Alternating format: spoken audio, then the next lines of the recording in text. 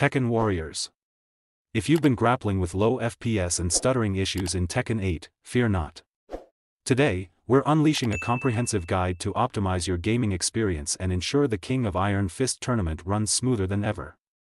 Let's dive into the solutions. Solution 1. Optimize graphic settings. To kick off the optimization process, let's fine-tune your graphic settings for the best performance. Optimizing these settings ensures a balance between visual quality and performance, banishing stuttering and low FPS from your Tekken battles. Solution 2. Verify system requirements. Ensure your system meets the Tekken 8 requirements. Sometimes, low FPS can stem from hardware limitations. Check your CPU, GPU, and RAM against the game's recommended specifications. Solution 3. Update graphics drivers. Outdated graphics drivers can be a silent nemesis for smooth gameplay. Keep your GPU drivers up to date to benefit from performance improvements and bug fixes.